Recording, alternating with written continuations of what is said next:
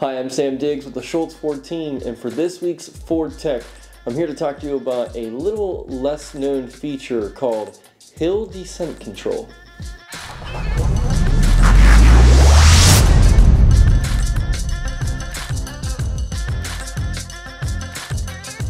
This is a feature that I don't feel is really talked about much, and it's basically glanced over, and it's the hill descent control.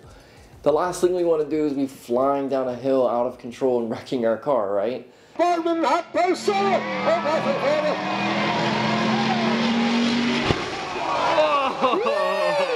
So that's where Ford's got you covered in having this installed in your car for another safety feature that is brilliant. It's straight out of Ford. Now, to use and turn on this system, it's super easy.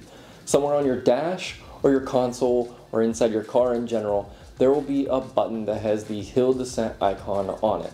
Once you click the button on the instrument panel, there will be a notification letting you know that the system has been activated.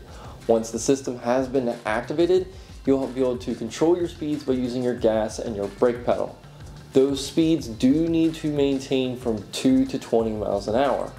Now, the system will stay active and on for up to 40 miles an hour. So while you're using this system, if you want to go a little faster or if you want to go a little slower, you can use your gas and brake. And to turn off this feature is very easy. Click the button. If this feature is important to you when you're out buying your new car, make sure it's already pre-installed. You can check out schultzford.com for any details and new inventory as well as used. Take care.